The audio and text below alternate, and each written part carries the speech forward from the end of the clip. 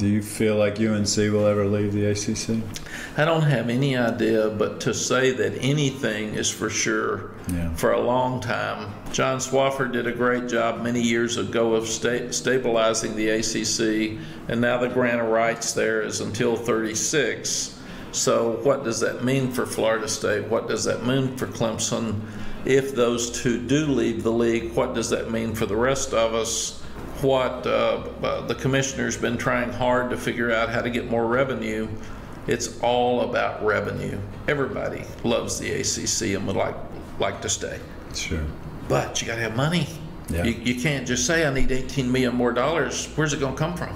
Mm-hmm. And that's where everybody is looking at every little detail to see, who are we 10 years from now? Mm-hmm. Do we only have 50 sports? Do we not have leagues anymore? Do we simply have 4 divisions like the NFL? We don't know. We don't know where it's coming.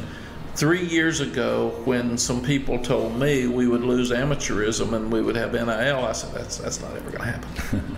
and here we are. I was playing golf in Linville, and my agent called and said, I think USC and UCLA may go to the Big Ten.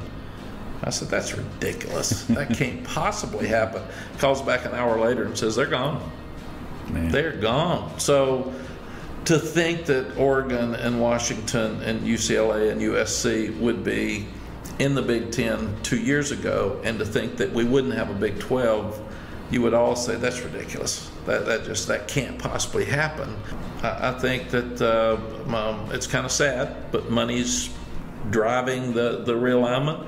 And Scott, football's the money right now. So football is driving the realignment, and that's why there's more pressure on guys like me. We need to win so we can make more money so our school can pay all the bills that we're having to pay.